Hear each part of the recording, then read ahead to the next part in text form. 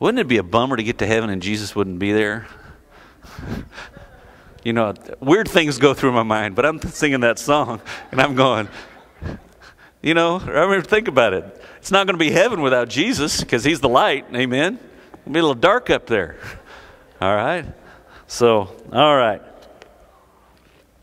I want to tell you a story I thought was pretty awesome. Brad and Kimmer came out of being in with the doctor, and Kimmer gathered everybody together and said, I'm just going to say this once. And she kind of gave all the bad news. And there are a host of teenagers there. And so, of course, everybody kind of took it real hard. And everybody sat down, and we pretty much filled up the entire waiting room there. And then I saw Kimmer get up. And I'm down. I was talking with Pam, and I don't know who else was down there. I think maybe Jordan and Dallas were down there at that time.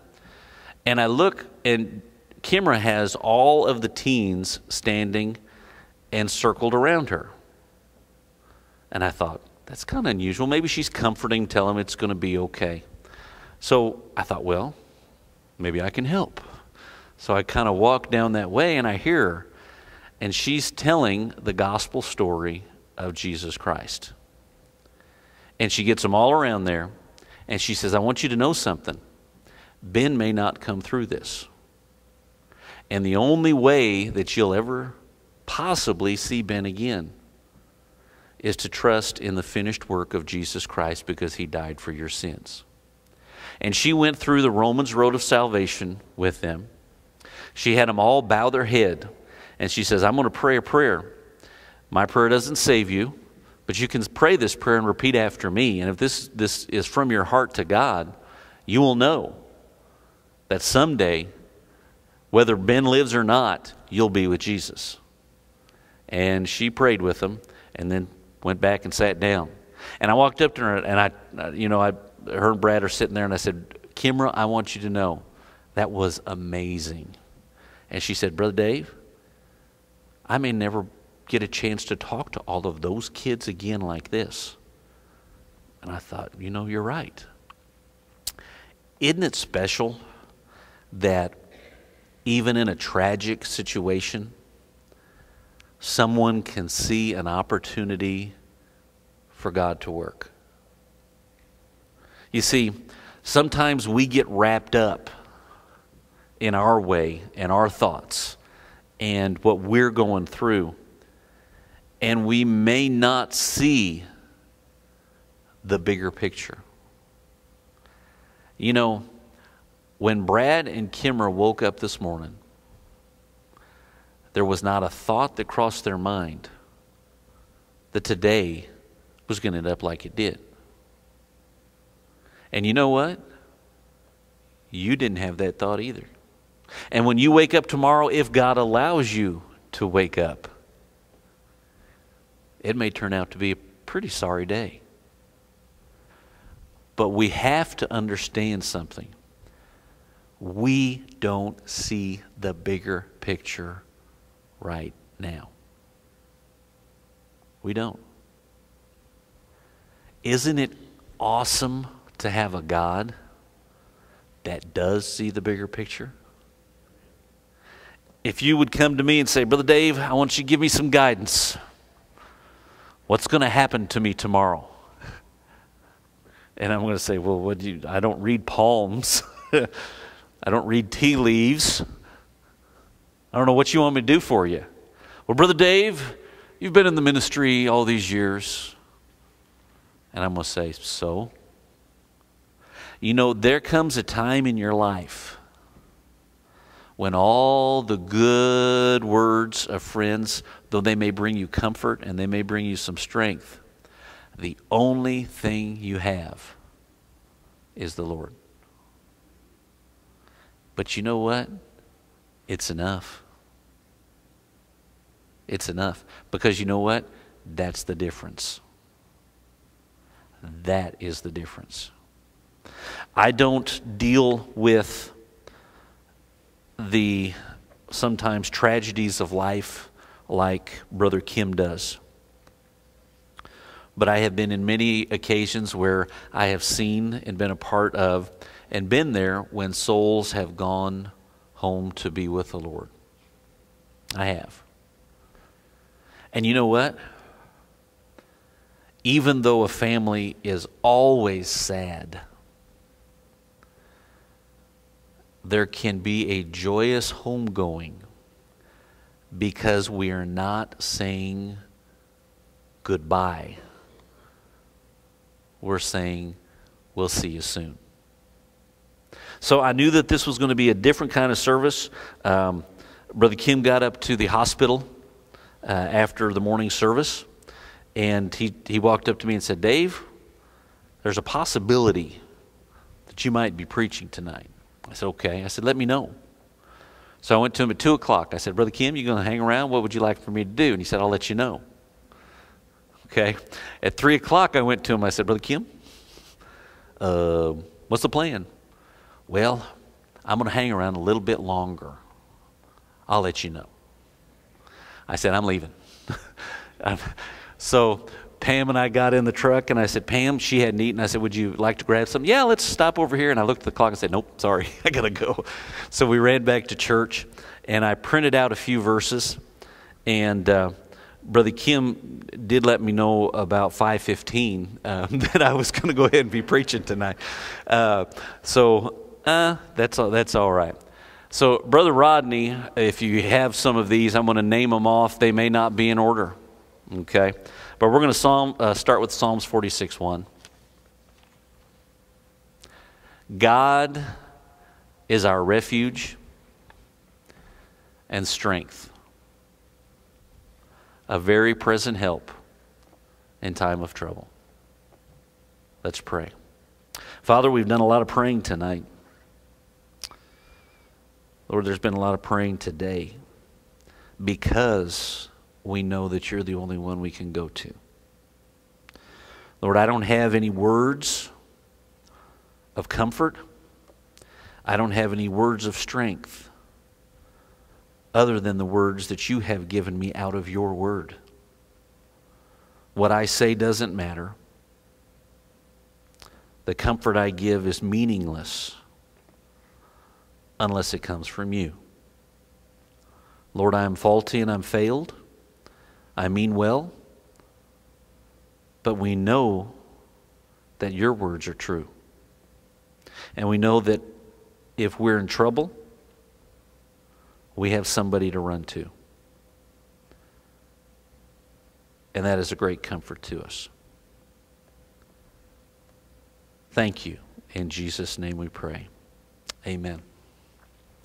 God is our refuge and strength, a very present help in time of trouble.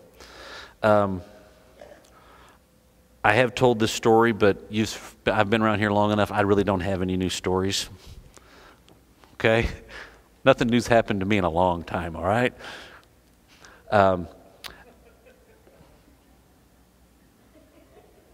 my wife's making noises over there, and Ed liked that, whatever it was. Years ago, when my dad left Bible college, Dad and Mom, we moved back to Glendale, Arizona. And I can still remember my mom walking me into a school and saying, I'd like to enroll my son in school. And they said, where do you live? And Mom kind of pointed over here, and they said, well, you're on the wrong side of the street. Everybody on that side of the street gets bused to Peoria, Arizona. And my mom said, but the school we can almost see from our house. And they said, it doesn't matter, you're on the wrong side of the street. You have everybody from this quadrant has to be bused over to Peoria, Arizona, which was not that far away, but it was a good bus ride. And I can remember walking into that school, and I felt something right away as a new kid at the school, and that was I was not welcome. Okay? I learned real quick. I want you to understand, I'm not trying to be prejudiced in any manner, but this was about a 100% almost Hispanic school. I am not Hispanic. I was not welcome. Okay? So when you get put in that situation, you very quickly find out where you're going to go and what you're going to do. All right? Who you're going to hang out with. All right? There was a restroom down the hall right by my homeroom. Could not use. I had to go all the way around to another side and use that restroom because I wasn't allowed in that restroom. Anyway, I learned very quickly that you didn't kind of walk on your own in certain places. But there was a guy that rode the bus with me, and everybody called him Crazy John, and his name was John McKinnon. I haven't seen him in a million years. He may be dead now, I don't know. But for a very short time in my life, he was my friend, okay? Because they called him Crazy John. He was actually old enough to drive to junior high. He'd been there quite a while. That was back in a time when they didn't forward you and scoot you up, you know. So John was, I think, at his third or fourth try at 8th grade. All right. And John was a rather large fellow, and he was crazy. They called him Crazy John. So whenever there was a situation, I would look for Crazy John. He was my friend. All right. If John wanted a Coke, I'd buy John a Coke. All right. And I can still remember there was a time when I had to go to the bathroom and get back to class. And I went in the wrong restroom. Okay? And I kind of got cornered in that restroom. And things were going to get ugly, and I was going to get beat up. And John McKinnon walked in the restroom. Okay? And he said, basically, what's happening here? And they told him to mind his own business. And the beating did commence. All right? I wasn't part of the beating. I was an innocent bystander, but I want you to tell you I did enjoy the beating. Okay? And from that time on, anytime I wanted to go to the bathroom, I'd find John and say, can we go to the bathroom? We'd say, sure, let's go. All right? I don't know that you can really twist that around and apply it to this verse, that John McKinnon was my God in 8th grade. But I tell you what, I looked for him, okay? I looked for him. When we're in trouble and we need help, who are we supposed to be looking for? God, okay? God is our refuge and our strength. A very present help. It doesn't say, and I love that, and I understand this is Old English, but it doesn't say a help in trouble. It's very descriptive. A very present help. You know, there were times that John McKinnon was not with me. But I tell you what, there's not a time that God's not with us. And we may be going through a tough time. And if you have lived on this earth long enough, you've gone through a tough time. If you say, nothing ever bad has happened to me, hold on, sister. Hold on, brother. Because we live in a world that bad things happen. Okay? But the good thing is, we have somebody to call on. All right? We have somebody to reach out to. That's always going to be there. John 14:27. Peace I leave with you. My peace I give unto you. Not as the world giveth, give I unto you. Let not your heart be troubled. Neither let it be afraid. Have you ever been afraid of something? How many of you have phobias? Okay. How many of you are scared of heights? All right? And sister, I'm going to use you right there back about a zip line. We had a young lady right back here that went on a zip line with us. Yeah, sister, she's going to zip. Oh, yeah, that's right. We went to a trip to Branson. All right? And we went on a zip line. And this young lady right back here decided she was going on a zip line. She got to the first one, and by the time she got up on the step, I don't even know if you remember this, sister, but your arms were around my neck. Okay? But I tell you what, after that first zip line, you had fun. Okay? Sometimes we really have to realize we're making our own fear. Okay? Some of you, and how many of you have actually jumped out of an airplane? Anybody here? Well, there's one. Now, you were probably forced to in the Army. Okay? No one should ever jump out of a perfectly good plane. Okay? That's just not right. Okay? If you need some counseling if you do that and you're not made to do that. Okay? But I tell you what, there's some people who do not have that disconnect of natural fear. They don't fear anything. Okay? And you know what? God sometimes gives us fear as a warning. Okay? But if we come here, it says, let not your heart be troubled. Has anybody ever lost sleep over worrying about something? Anybody here? Oh, okay, yeah. If you didn't raise your hand, you're lying. Okay?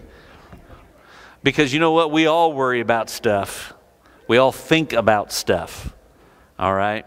But the thing is, we're supposed to turn that over to the Lord. Right? And I'm preaching to myself here too. A lot of times we come down to an altar or we give it to the Lord in prayer, wherever we may be. We say amen and we take it right back again. That's where our fear and our trouble is, because we haven't given it to God. Okay? Psalm 42:11. Why art thou cast down, O my soul? And why art thou disquieted within me? Hope thou in God, for I shall yet praise him, who is the health of my countenance and my God. Okay. Sometimes I worry about young parents when they bring their babies down and they dedicate them to the Lord. I really do. Because many times they don't understand exactly what they're doing. Do you understand what you're doing? You're giving up all claim to your child. What, wait a minute. No more dedications in our church. Who are you giving them to? Okay. So if the Lord takes them home, did he do something wrong? Whose are they? Do we have a right to be angry with God? No. Do we have a right to be hurt? Yeah. They're not ours. They are not ours. I think Brad and Kimra very much understood this as Pam and I were driving them to Oklahoma City. And we're talking on the way up, and I'm telling them, Ben's in the Lord's hands. We know that. Ben is not yours. Say, well, I mean, you got to think about this. They're his parents. But Ben doesn't belong to them. They're the Lord, or he's the Lord's. And if the Lord decides to take Ben home, that's his decision. Now let me ask you something real quick. Is there a better place for a person to be than with the Lord? You can go ahead and say no. All right, thank you for your great answers. You can talk tonight. We'll let you. All right? Our separation causes us great pain. We understand that. But if we know where that person is, we're going to be okay. Because we know they're taken care of. We know they're taken care of. You know, I can remember many, many years ago, this was kind of a weird thought as a young parent. But I often thought this, and I was watching some show about a kidnapping. And I often thought this as I was watching that show. I said, you know, if there comes a point when I have to choose whether my child dies and goes and is with the Lord, than is kidnapped as a 3 or 4-year-old and I never see them again, I'd rather him be with the Lord. You say, whoa, wait a minute. You just wish that your child would die. No, I want my child to be with Jesus. Okay? I don't want my child to be kidnapped and taken with a stranger. Do you understand? I want my child to be with someone who loves them and loves them better than me. Okay? Say, well, Brother Dave, you do have weird thoughts. I understand that. I do. My mind goes way off onto some things. But I think you can follow that thought. If I don't know where my child is, it's going to ruin the rest of my life. If I know where my child is, I'm going to hurt. But it's going to be okay. That's a big, big difference. Okay? We can praise. I shall yet praise him who is the health of my countenance and my God. My countenance. Look at your face. How does it look? Okay. I've often said sometimes, you need to be up here and lead music sometime. And look at y'all. All right? What's that countenance going on there? You had a rough week? We're here supposed to be praising Jesus. Amen? All right. Amazing grace. Look at my sorry face. Okay? You got to wake up and smile for Jesus every once in a while. I know it might hurt, but it'll be okay. Psalm 73, 25 and 26. Whom have I in heaven but thee? And there is none upon earth that I desire beside thee. Is there somebody else you can go to? Say, oh, I have all kinds of counsel. I have all kinds of comfort. I tell you what, Kimra's, one was her boss and one was a coworker. They came up and were up at the hospital today. And they mentioned it, and several of the nurses mentioned it. Like, are all these people your family? And Kimra said, yeah, they're my church family. They said, wow. Okay. That comfort is there. We have each other.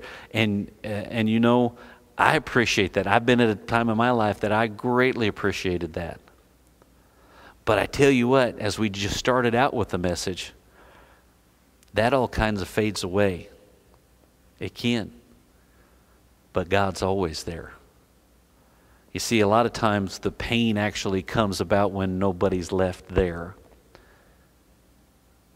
But we have to realize we're never alone. And God is there. What's the next verse, brother? My flesh and my heart faileth, but God is my strength of my heart and my portion forever. Okay, we're gonna finish up here pretty quick. Our flesh and our strength fail.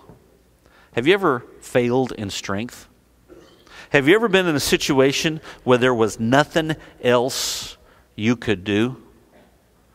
I don't know what has ever happened in your life, but I tell you what, there's going to come a time when there's nothing left. And your flesh and your strength, they fail. And then a miraculous thing happens. God steps in and He picks you up. And He carries you through the hard times, through the tough times.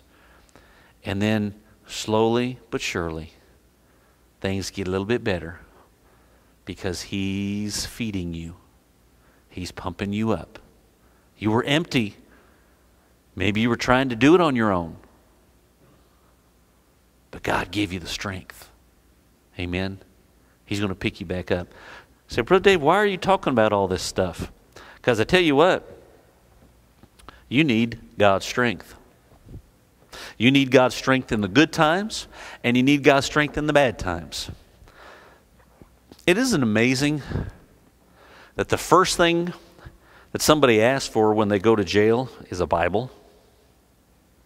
I always thought that's kind of unusual. Something bad happened to them. Maybe they got caught. Now the first thing they do is ask for a Bible. Wouldn't it have been a lot better to read it before you got there? Say, oh yeah, that's right, Brother Dave. Where are you at? So I'm not in jail. I tell you what, you need to prepare for the bad times in the good times, so you know how you're going to respond. You need to have God's Word in your heart, so that when a test or a trial comes, doesn't always have to be some tragedy, but when that test or that temptation or that trial comes, the Holy Spirit can say, this verse, this thought, this message. And you go, yeah. Because if you wait until you're going through it, it's too late. It's too late. Okay?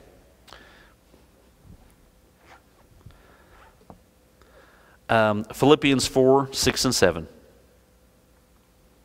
Be careful for nothing, but in everything by prayer and supplication with thanksgiving, let your requests be made known unto God. And the peace of God, which passeth all understanding, shall keep your hearts and minds through Christ Jesus. Guys, that's where we're going to end tonight, but I want you to think about this verse. After you pray, after you beg God, after you fall before His face, the peace of God, which passeth all understanding, shall keep your hearts and minds. Okay? And if you've ever studied that phrase, shall keep your hearts and minds, that is not necessarily talking about salvation at all. What's that talking about is back to that countenance thing, that peace. Okay? We've been here a few years now, and over the years, there's been some folks laid right here. All right? And I tell you what, when you walk down that aisle and you have to make the turn, have to go back out, Brother Kim's standing over here, you're shaking his hand. You're passing by somebody that maybe you loved. Okay? It happens to all of us. Sooner or later, if you've been on this earth more than 5 minutes, it happens to all of us. Okay? But if you look through that, when you go to God, the difference is, number one, is that person saved? Number two, are you saved? Number three, are you leaning on Christ for strength? So that when you walk down here, you can say, see you soon. See you soon. Don't ever tell somebody goodbye if you know they're going to be in heaven. What are you thinking? See you soon. Because you're going to be reunited. Okay? It's going to be awesome. When you walk down that aisle, you can say, you know what? When I get to heaven, they're going to be there. And they're going to be with Jesus. All right? I can still picture my dad. He's walking around heaven going, yeah, I was right about that.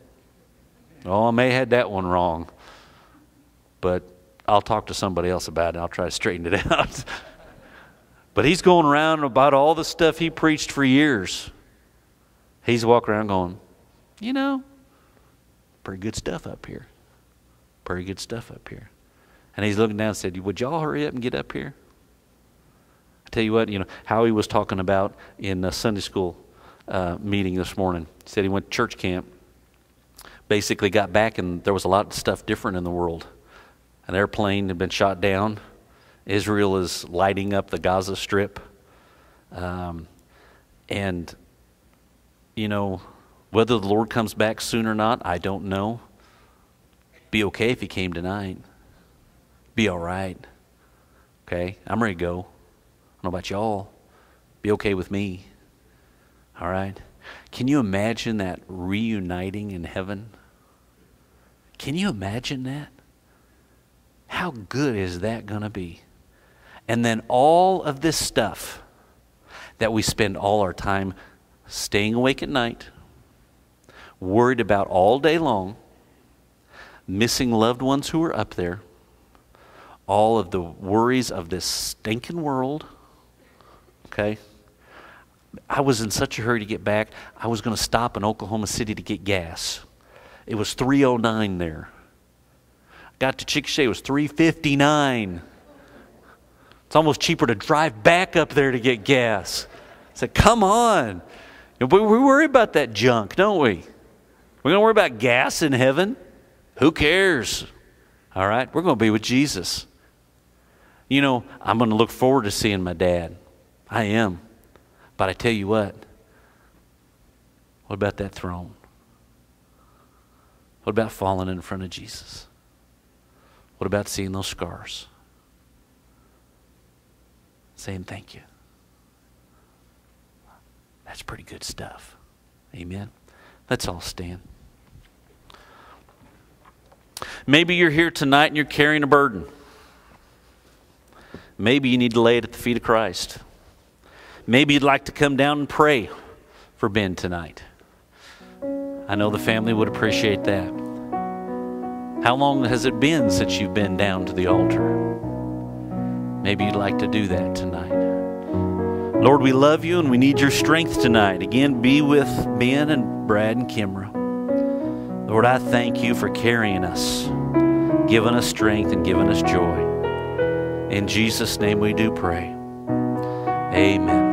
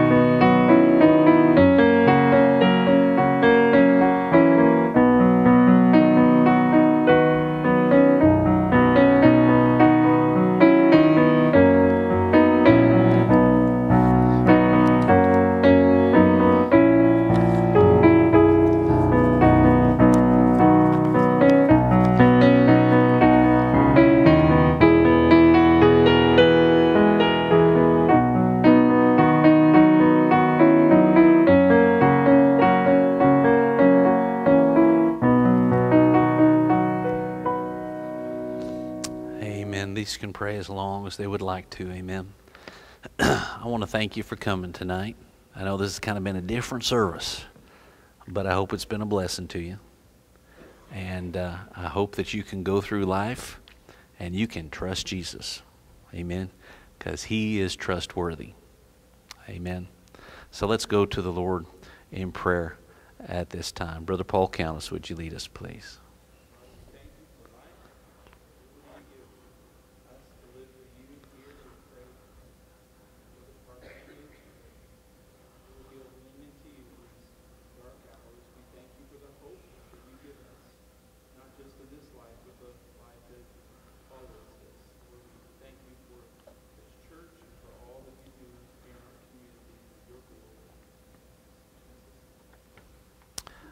Amen. Thank you. You are dismissed. Thank you for coming tonight.